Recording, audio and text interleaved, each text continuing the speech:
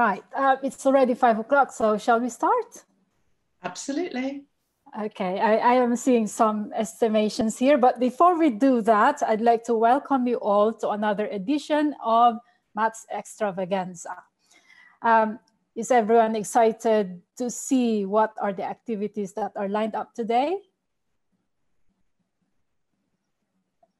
Yeah, I can see many yeses. Right, before we start, let me introduce myself. My name is Aileen and I am the Education Success Partner for UAE Schools. And I am your co-host for today's extravaganza. Without further ado, I'd like to give the floor on to Fiona, who is going to be our main host for today's extravaganza. Over to you, Fiona. Thank you so much, Aileen. Well, welcome everyone. I am so excited. We have got so much packed into the next 40 minutes roughly, okay? Now, we're changing it to how we've done it previously. So we want you to engage with us. We want you to put lots of answers in the chat, but this time, just so it doesn't get so overwhelming, only we can see your answers. So you won't be able to see each other's, which just makes it a bit more exciting because then we can reveal what other people are putting. So that's how the chat's going to work today. And everything that we're doing in this session will come out in a handout afterwards by email tomorrow. So you'll be able to then have a go at all these lovely activities. So don't worry, if you're trying to do some of the things you're thinking, I haven't got enough time, it doesn't matter because you'll have all the activities all ready for you so you can have a go in your own time. So how did you find this activity? Was it tricky? Trying to guess how many? Really, oh my gosh. Really tricky. I didn't expect that a tree can have that many leaves. Like some of them are saying, oh, Ahmed was just saying there are 25 leaves on the tree. I think that's very, I think that's a dying tree. The polar bears, that's you who answered that. Jyoti Jangla said there are 1,000 feathers in an African parrot. And what's the actual answer to that? They could have at least 8,000 feathers. That's a lot, isn't it? It's an awful lot, yes. Yeah. And Sandus also said the bee can fly 230 times. That's very close to the correct answer because the correct answer is 200 times a second. You're very close to that, Sundus. Well done. And someone is saying Shivans. It's actually leaves on the tree are infinite. I think it depends on the tree as well, doesn't it? So yeah, and the age of the tree, I think, and absolutely. the size of the tree. Yeah. And I think it depends because if you live in the UK, like I do, we have autumn and most trees lose all their leaves ready for the spring when they all come back again. So I guess it depends where you are in the world as well, maybe. Okay, that maybe applies to the answer of Paulsen. There's 25 leaves in a tree. What about stripes on a tiger? Has anyone put that answer in? No, it's Ahmed. Sorry, it's Ahmed. Anybody put stripes on a tiger? Yeah. Can anyone guess how many stripes are there? I can see hundreds coming through. 300, 100, 200. Have you been busy counting? Yeah. 30 stripes from Tehila, but I think the one who got it correctly is Sayeda Raza. Well done, Sayeda. 100, great. 100. I mean, the great thing about this is they're all estimates. You know, they're all approximate. So, you know, some of you got fairly close and it doesn't matter if it's not exact. What about polar bears left? This is really sad, isn't it? Because of our world and everything changing with the climate and things, a lot of the polar bears are finding there's less ice. So we are losing quite a lot. So anyone know how many are left? People, do you know what? I put 100,000, but that was a wrong answer. So I was just having a go. Let's see. Anyone else got any ideas? They're big numbers. They are big numbers we're dealing with. So someone's saying there's more than 100. It is in the thousands. It is in the thousands. I'll give you a clue. Oh, Yeah. 60,000. Okay. Anyone else? Lower. Yeah. There's one who is very close. Shalini said 20,000, but there's one who actually got a very good estimation. It's Carmen again. Carmen Paulsen said 26,000. I wonder if someone's Googling. Well done. Brilliant. Some brilliant estimates. What about I think there's a few left. What about the eggs that the female turtle lays? I think someone just put, I'm pretty sure 110 I saw just now. Someone put, oh, there we go. It's come up again. 110 eggs. It's from Quincy and it's from Quincy, and Nasser has guessed it very close. He said 100. Do you know, it sounds quite a lot of eggs as well, doesn't it? That the female turtle lays, and they sometimes can lay nests up to 2 to 8 times a year. So they're laying 100 plus eggs each time. That's a lot of turtles. But I don't know if you've ever seen that there is a documentary that shows you that the turtles come out of the sea to lay their eggs up the beach in the sand.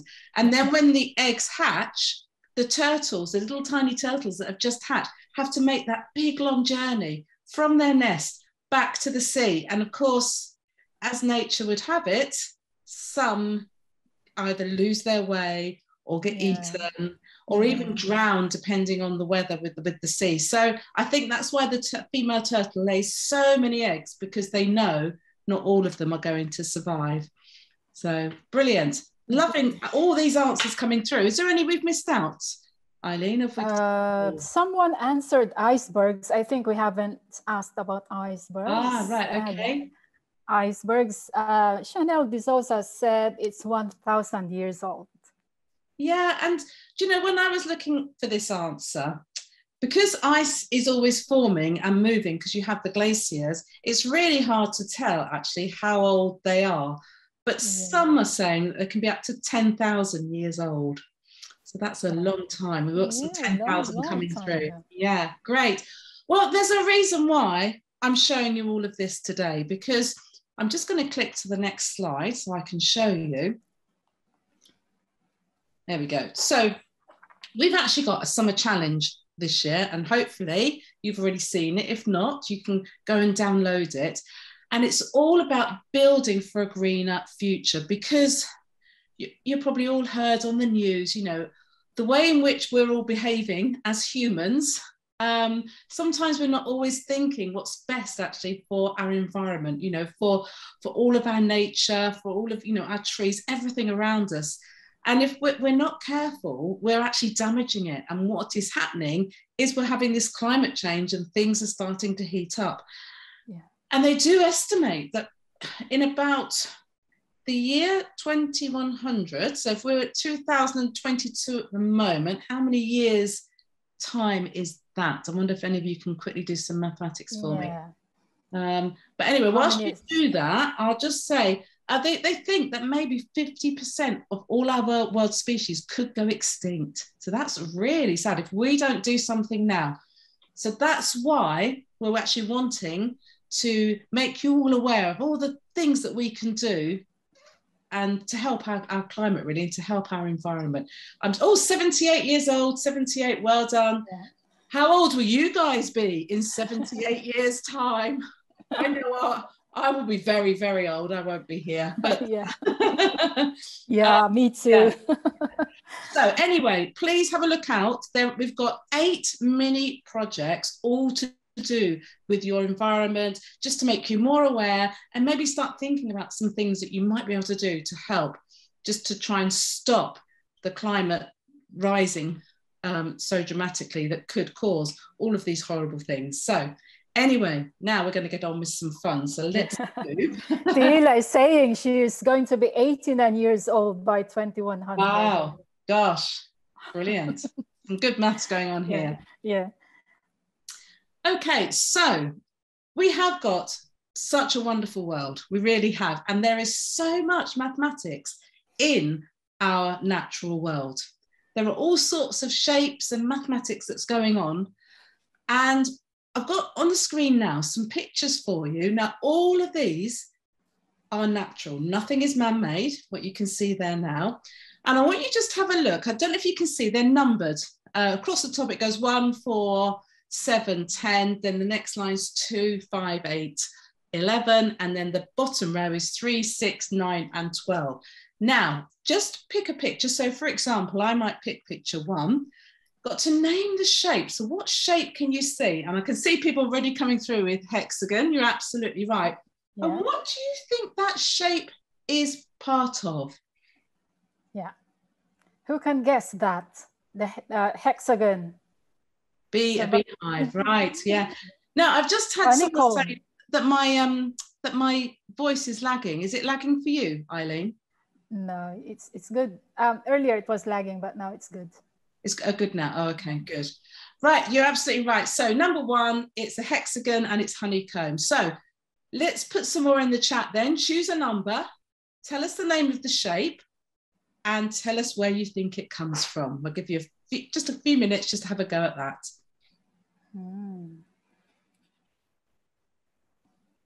Okay. Let's have a go. For me, oh, there's one for Carmen. Number 10, she says it's seeds. Where's number 10? Oh, that's a sunflower. She says it's seeds. And what's the shape that you can see on the sunflower, Carmen? Yeah. There's circle coming through from some other people. Yeah. Number 6, circle wood log. Number 6. Okay. And what is the shape that you can see from the wood log? Shivansh. So many answers are coming in. I know. Arisha said number 7 is circle. Number 7 is circle. You know what? It is going in a circular spiral shape, and it's actually part of a cabbage. It's a cabbage that's been chopped. Yeah, exactly. Yeah, the purple cabbage. Yeah. Yeah. And I did see earlier someone put number 2, and I think they'd put a hexagon, but it's a bit of an irregular polygon, really. Then yeah, it's not a true hexagon. Yeah, but they've put a giraffe. You're absolutely right. Yeah. They put giraffe. Chanel said it's a pentagon. Pentagon? Oh well, we'll just say irregular. Irregular polygon. Number 5. Now, number 5 is interesting because that's a giant causeway, which is over in Northern Ireland, or part of Ireland anyway. It's called the Giant's Causeway. And you're absolutely right. I don't know, I can see pentagons and hexagons in there. Actually, I think it's hexagons mainly in there. Yeah. Oh. And they're saying it's from a mountain. Some Shivans said it's hexagon rocks. Tehila said mountain. So it's actually a causeway, isn't it? Yeah. Yeah, okay. It's from years and years ago. And once again, it's to do with Ice Age and how it's all just formed.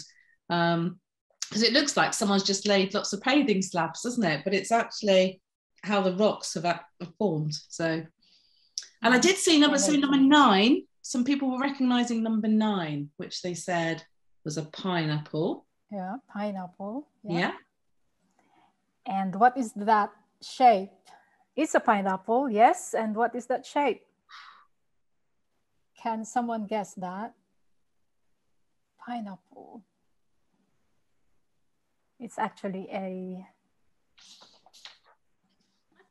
You could say it's a semicircle, couldn't you? It could be... oval. Tehila said oval. Yeah. Right. Somebody said half circle. Shalini said half circle. Half circle, yes, absolutely. Somebody said oval. Tehila again. And I've seen number 3, people saying that's a snake skin. Skin, yeah. And they're saying it's hexagon. Yeah. It's interesting, isn't it? Yeah. Lots of amazing shapes. And next time you go on a walk, just have a look. See if you can spot some of nature's shapes around you. It's really interesting when you start to really look at what you can see. Yeah. Okay, I think we're going to move on. So Now, we're talking about shapes. I've got 4 shapes in front of me now. I just want to check we know the names of these shapes. So let's start with the yellow shape. What do you think that's called? I think we've just been talking about it quite a lot. Yeah, when they were guessing the images that they see. Oh, a lot are saying it's hexagon, hexagon.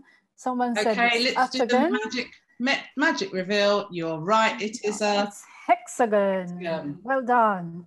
Okay, what about the blue shape? The blue shape. Ooh. We're waiting for your answers. Somebody said quadrilateral. No, it is a square, but it's a square that someone's pushed. Sayeda said it's rhombus. Yeah. It is. Chanel said slanted square. Can we accept that? Slanted square. No. Rhombus is correct. A parallelogram, 2 of the opposite sides would have to be longer. A parallelogram is a rectangle that someone's been pushed. So yeah. Okay, brilliant. So what about the red shape? Sima said it's trapezium, red color. Tehila said trapezium as well. There we go. Nasser is saying tripuzod. Have you? Maybe he meant trapezoid. That's the American way of saying it. Yeah. It's trapezium or trapezoid. Absolutely. Okay, what about the last one, the green? Now, you're all putting triangle, triangle, triangle. That's all coming flooding in, but it's a special sort of triangle. Do you know the name of it? Oh. A green triangle. Anyone know? I know it's a triangle, but it's not a triangle prism. It's not a right angle. There's no right angles in there. You look at it, all of the sides are the same length. All of the angles are the same. Oh. Carmen said pre-ron. No. Equal triangle. An equal triangle, you are almost there. You are all equal. Faiza said equilateral. Equal triangle. Absolutely. Right, now I want you to have a look at those 4 shapes, and there isn't a right answer here, so there's lots of answers. So I want you to come up with one.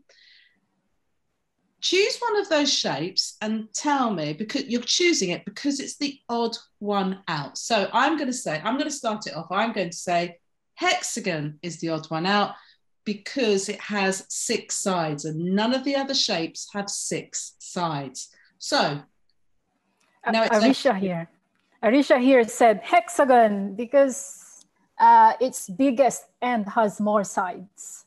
Okay, so now think, have we got any others? Think of another shape.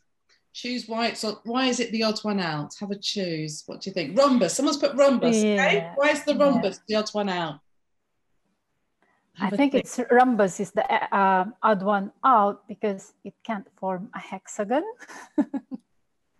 When you put them together, you can't form a hexagon. Okay. A triangle because it's a basic shape. Come on, we can think of a different one for a triangle. Let's try and get some mathematical thinking going on here. Okay, trapezium because it has 5 sides and others have 4. Right, okay, yeah. Has irregular sides. It's got, I think what you probably mean by that, it's got one set of parallel sides, and I guess the other sides go at different angles, don't they? So yeah, you're absolutely right with that comment. A triangle because it has the lowest number of sides, yeah. Oh, I like that one. A triangle because it has less than 4 angles. That's a good one. I like it. It's a good one from Nasser, okay.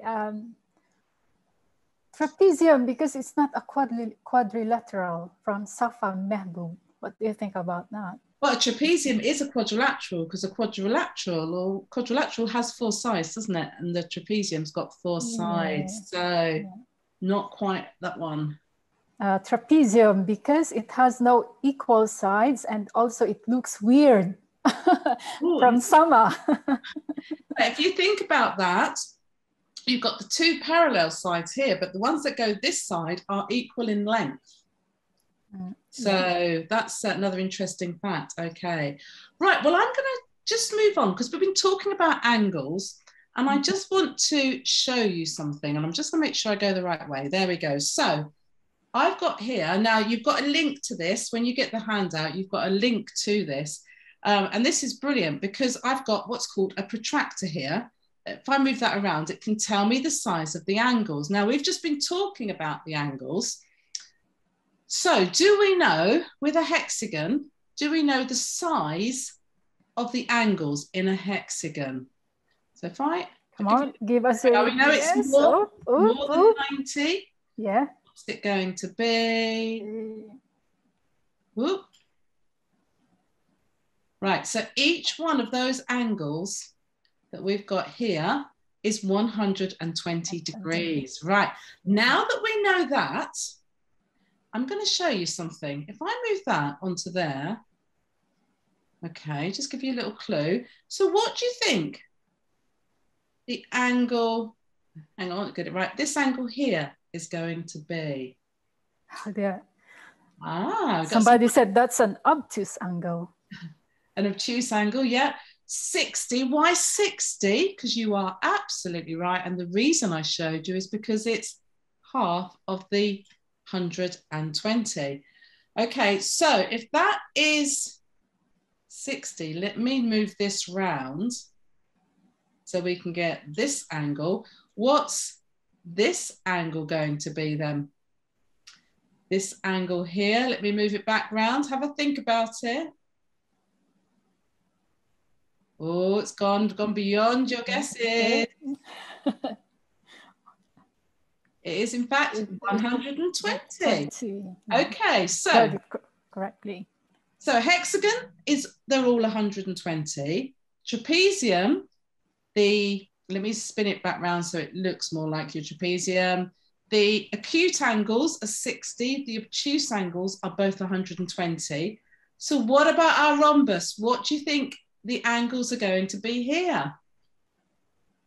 What do you think? Oh. Okay. It is. Let's move it. It is.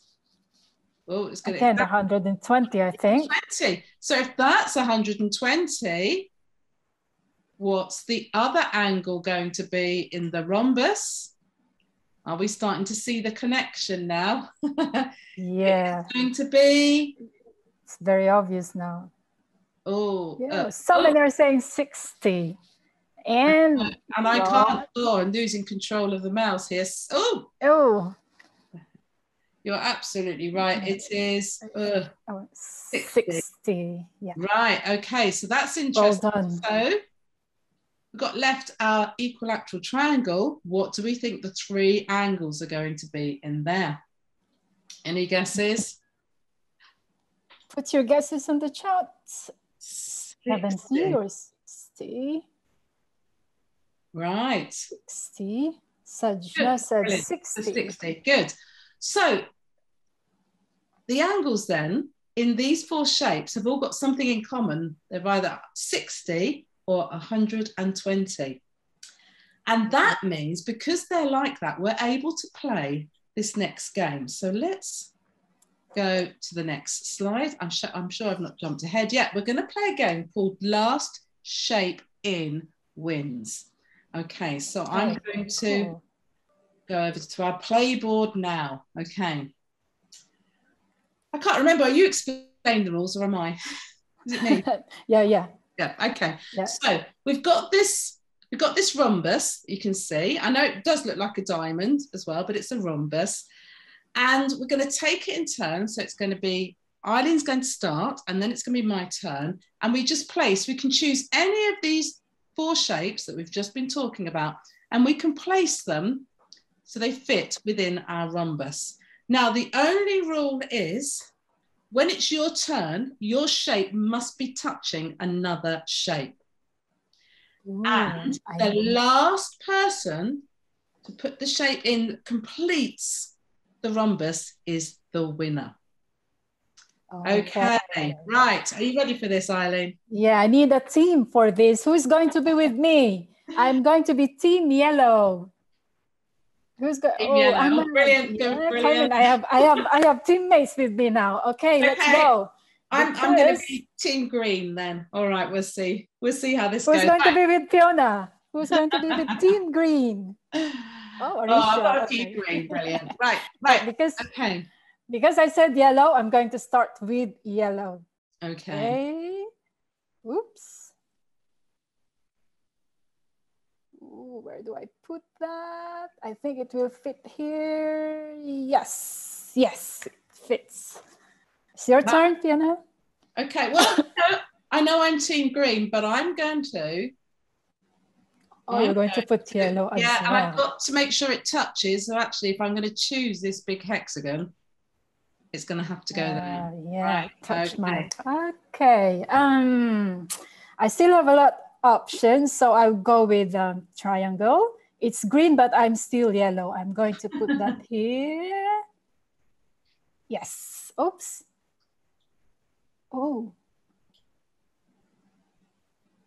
Okay. Yeah. Right. So I'm still touching the shapes. Your turn. Yeah. Okay, I'm going to go with a trapezium and I'm going to place it there. I'm trying to use up more than one. There we go. Oh, okay. Now I have to figure out which shape goes next. Can you help me, my teammates? I think I'm going to get yellow again. I'll put that here. Below yours. Yes. Cool. Okay. Yeah. Your turn. Well, I'm going to continue with the trapezium and I'm just going to complete that there because that will fit nicely in there. There we go. Now, I wonder, when you're looking at this now, I think if we start to think ahead carefully, Aileen, we might be able to work out how to win this. Bit of strategy. What are you going to go for? Okay, someone says trapezium. I think I'm going to go with that one. I think I'm going to take this shape. Let me see. Put that here. Yes, fits in nicely. Thank you, Muhammad. I got help from Muhammad, from Zian, from Sayeda. Thanks to all of you. Team green now. Right, now I need to play really carefully here because if I move a trapezium and place it in here, you win because you'll place a green one there. So I don't want to do that. So if I place a triangle there, once again, you could place a trapezium in and win there. And I want to win this. I could just do a single triangle there and I could try and work out if I could win that triangle. Oh, but you know what? I'm going to use a rhombus because we've not used a rhombus yet. And I'm going to place a rhombus there. Ooh. I think it's very clear it's going to win, Fiona. How do you think we'll win? Oh, somebody said, oh no. So go on, let's do the final move. Shall we do the final moves? Let's do the final ones. Let's do the final move. I'll put you can choose whichever place you want your triangle to go in. That's it. Oh. Right. And then green team, thanks for all your help. There we go. Brilliant. So what really is the strategy here to win? The strategy is to win, but you also have to be quite clever. You need to think maybe a few moves ahead, looking at the shapes that you've got and the space that you've got left. I also don't know if it makes a difference because you went first, didn't you? Yeah. So I don't know if that means because I'm following you, it means I can dictate it a bit more who moves where. I don't know. So I don't know if it's better to start first or is it better to start second? So lots of different, you know, now this is in the pack that we spoke about, so you can have a go and play this yourself. They are actually the shape, I don't know if you've heard of them, you may have them in school, they're called pattern blocks. So if you do happen to have some of those, you can play it with the actual blocks as well, which would be good. Yeah. Okay, right, so that's a nice one. I want to repeat it, but we're running out of time. I want to win. Another time, yeah. Yeah. Now, when we were placing all of those shapes together, they were all fitting together exactly with no gaps, no overlapping.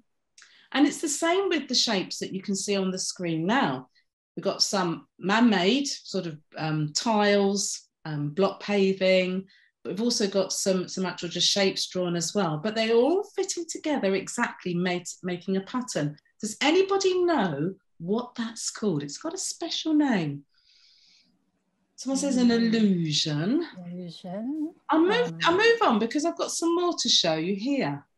And it actually gives it away. A mosaic's a good word as well. Pattern's a good word. They're actually called tessellations.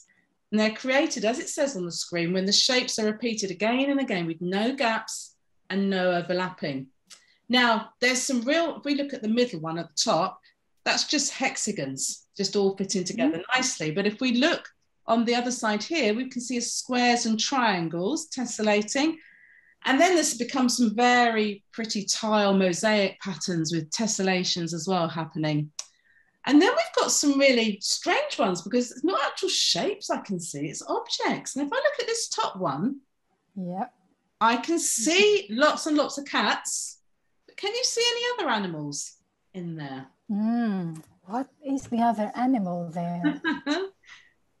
Ahmad said it's a dog. Yeah, dogs. It's a mouse. Arisha said it's a mouse. But it's really clever, isn't it? How they've managed to tessellate. They've thought really carefully about how to do that. And then the one below as well. I don't know if you can notice there, Aileen. Did you notice what the motif is there? It looks butterfly to me, or ribbons. No, I think it's more of butterfly. Butterflies, yeah, absolutely. Yes, yeah. And they're saying butterfly too. Yeah. Now, obviously, these are irregular tessellations because irregular shapes are used to make them, whereas these are obviously just irregular tessellations. Now, there is an artist called Escher, and you can certainly Google him after our session today, and he did a lot of artwork all to do with those irregular shapes. And once again, can you see all the different images inside? And they all fit together. I mean, I've got fish and frog I can see, and I can see one with fish, and I don't know if that's like a chameleon or something like that, and the other one. So there are lots of different shapes. And I thought, wouldn't it be fun if I showed you how we can tessellate with some irregular shapes, okay? So I'm going to, I'm going to stop sharing the screen. So let me stop sharing the screen, stop share. Okay, and I'm going to now move my laptop, sure, and I'm going to go, this is an exciting activity. It is, right. Going to do an actual tessellation. Yeah, I'm sorry, I've just got my, there we go. So hopefully, yes, you can see my hand. Yeah, you can see. So what you need to do this is a square piece of paper, be any size, but having it quite small so you can fit it on a bigger piece of paper is good. You need a pencil, you need some scissors, and you need some sellotape, and then a bigger piece of paper. And what you do, I'll show you step by step, is you get your piece of paper, and I'm going to do it in pen, so hopefully you can see it more easily. And you can just draw any shape, just do a wiggly pattern. It's entirely up to you. But what's really important is you must go from one corner back to this corner, okay? So it's along the same side. Now that I've done that, I'm going to get my scissors and I'm going to just cut out very carefully. Now, if you are younger... I can't see it. Oh, sorry. Yeah. Yeah. You're younger, you might want an adult to help you with the cutting, but if not, have a go yourself. Oops, sorry, make sure I keep it in. So I've just cut that very carefully, making sure I've gone from corner to corner, okay? Now, that fits in there. And what I'm going to do is I'm not going to move it, just move it down to here, and I'm going to put it on the end there. And I'm going to get my sellotape, and I'm just going to sellotape that there. Simple as that. Okay? Wow, okay. And now I'm just going to do exactly the same because I want to make it a really interesting shape. So I'm going to draw another one. Once again, I've gone from corner to corner, okay? It's really important. This shape I cut here, I have to stick on the opposite side. So the same with this one. When I cut this out, I've got to stick it on the opposite side. So now let me cut this, or can you see? Sorry, make sure I'm looking at my camera. There we go, cutting it out. Oh. To the end there. Now I need to, once again, that shape fitted there. So I'm going to move it to there, get my sellotape, and very, very carefully try and be an exact, oh, I've got a wiggly finger. Right, let's do that again. Okay. There we go. So there we have it. So I've got quite an interesting shape at the moment. Mm-hmm. So I'm going to get my paper, and I am going to, let's have a think about this. What can I see? I'm just looking to see what I can see. Ah, I know, I can see something quite interesting here. So yeah, can you guess what Fiona is doing? Is she going to make a flower or an animal or a shape? If I draw around with my pen, drawing round very carefully. There we go. I'll just do a couple of these. I'm not going to do loads because it's not going to be that interesting watching me just draw around. So now I've drawn that. Can you see? This now slots in to there, and I'm starting to tessellate. So I can now draw around again. So I'm doing it quickly. I'll take more time than me and do it much more neatly, but there we go. And then you'll see, actually, I can fit that. Fits there, so I can tessellate. So I move it in so you can see. Yeah. You can see I'm starting to build, a bit like Escher with his artwork that I just showed you. I'm starting to build my own irregular tessellation, and that fits in there. Yeah. Can you see? And I'll start to draw around that. Right, I'm going to stop there because what I'm going to do is I'm thinking, well, what does that look like? And do you know what I can see? I can see something quite fierce. So I'm going to, can you see me drawing? Yeah.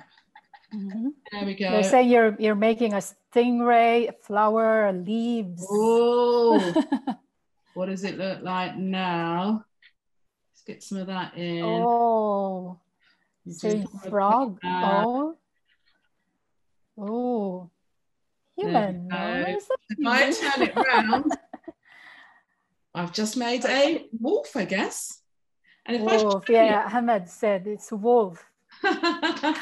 And if I show you, because I knew I wasn't going to have a lot of time to do this, I've actually done one earlier that you can see where I put them all together. So you can do, nice. it's really clever because it's up to you. You make this irregular shape, it will tessellate, and then you can make it into whatever you want to make it in. So yeah, you can. Somebody says they can make it as a dragon, a unicorn. Absolutely. So lots of fun. Right, okay. I'm just going to now share my screen again, and then we can share screen. There we go, right. And we can just finish off. So, brilliant. So I hope you enjoyed that because it really is good fun. And I do like a bit of artwork. So if you like some art as well, but if you like the maths, trying to work out how it all fits together, you know, you've got that joy as well. Okay, so let's just move on then to our, oh, there we are. That's a picture of me just showing you. Oh, we've run out of time, which is a real shame. That's very quick. Time passes by when you're enjoying. Absolutely. Well, I really hope you've enjoyed the activities, because we love doing the activities with you and we love all of your chat. It's been brilliant just seeing all of your ideas and solutions. So thank you for that.